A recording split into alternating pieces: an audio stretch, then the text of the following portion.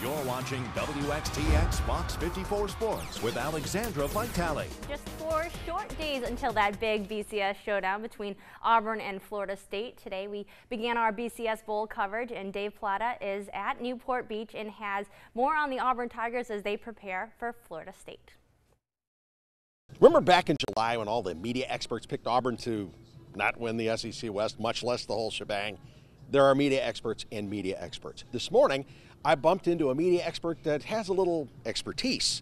David Pollack of ESPN, the former UGA defensive tackle, former All-SEC defensive tackle.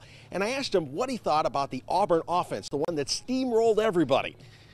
As a former defensive player, he said, well, he didn't enjoy watching it much. Here's the thing, they usually do a good job of neutralizing better players. You know, like Tim Jernigan, number 8, is a baller for Florida State.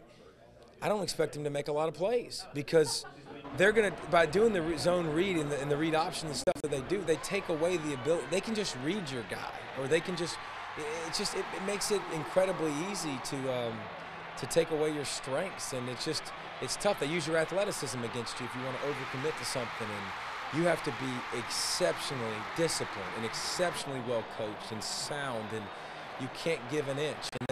And then you got to just guess sometimes and be right. And so it's just, as a defensive guy, I'm watching tape and I'm just going, good Lord, this is just, it's making my head hurt about all the stuff that they're able to do and make you defend. They make you defend the whole field. You're an analyst now. Yeah. Analyze who's going to win this one. I don't know yet. I still have some time. Florida State's better.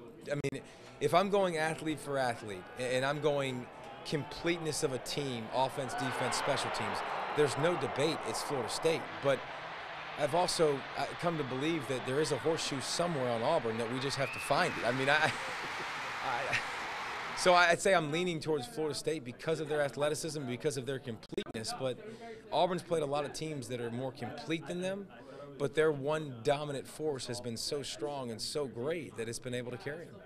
From listening to Pollack talk, I think I've got a funny feeling which way he's going to finally land when he does decide to pick a winner.